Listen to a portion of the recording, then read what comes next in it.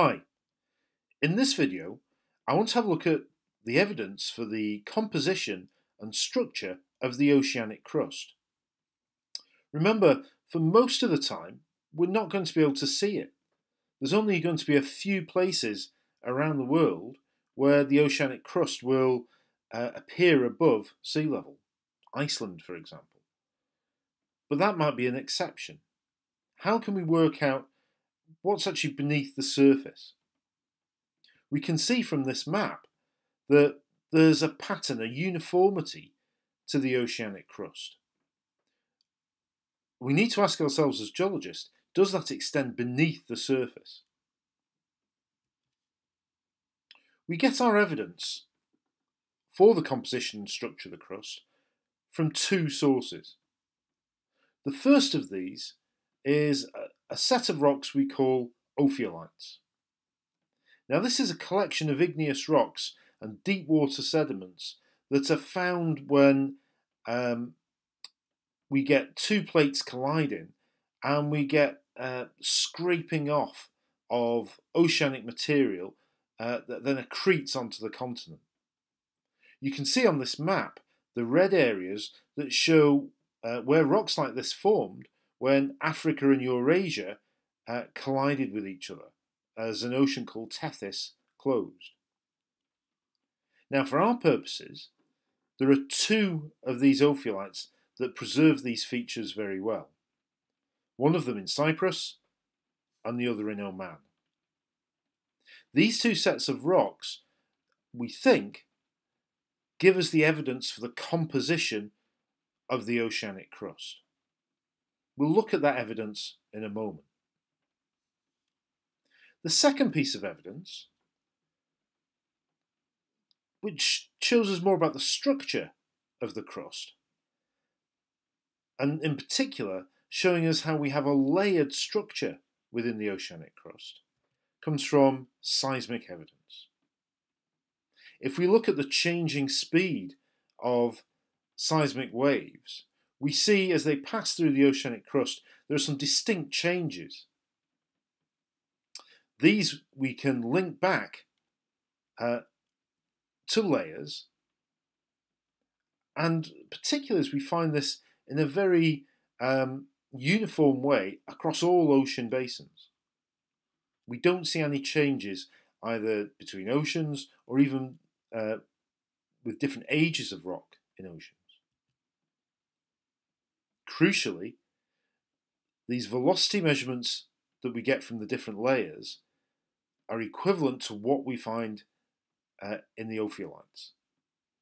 So we can unpick the composition, or should I say, we match the composition of rocks from the Ophiolite sequences with the seismic evidence to show us which layers they can be found in. Let's have a look at these layers. The topmost layer, layer 1, as we can see in the photograph, is a series of laminated deep marine sediments, typically black shales. These are obviously going to accumulate over time, so layer 1 will be thicker in older areas of oceanic crust and thinner in oceanic crust that's closer to constructive plate margins.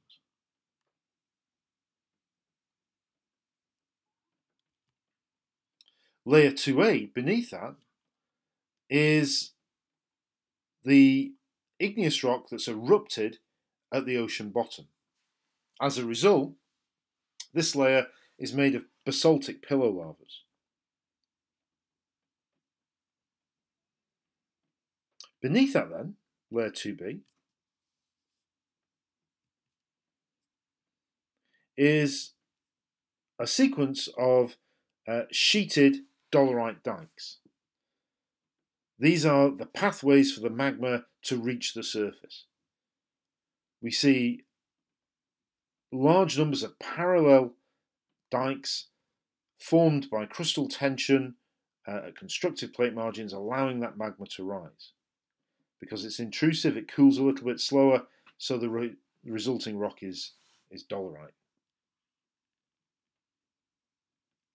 Beneath layer 2B then, the main bulk of the oceanic crust layer 3, is again mafic in composition, but because this is deeper and perhaps represents the magma chambers that we'd find between oceanic constructive or divergent margins, this rock is gabbro. Near the bottom, it may well be layered as well, as in this photograph. Beneath layer 3 then, and below the moho, we've got the mantle. And the mantle is formed of peridotite, an ultramafic igneous rock.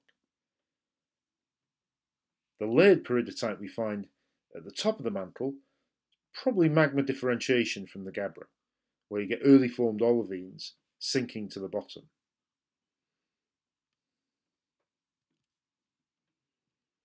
So our oceanic crust has this distinctive layered structure that appears to be uniform across all the ocean basins.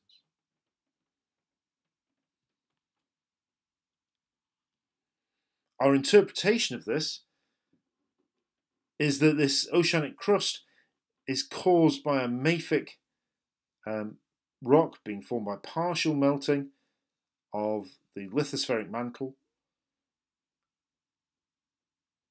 melted by heat rising from a mantle plume. That forms a magma chamber, which may cool slowly to form a gabbro. The dikes then allow the magma to rise up towards the surface, perhaps as it's pulled apart by crustal tension, and then erupted at the surface of the seabed as magma to create the pillows. What's created then is this simple conveyor belt mechanism, constantly generating new oceanic crust.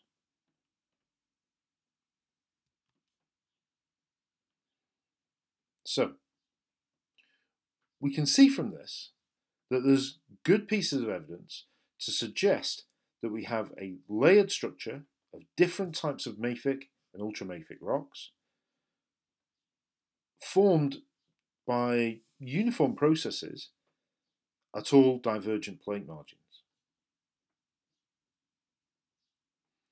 But if we think about it carefully, all of this evidence is actually secondary evidence. Perhaps the only way to really work it out is to actually drill into those rocks and find out exactly what's there. Anyway, don't forget to come up with your interesting question and bring it along to class. I'll see you then.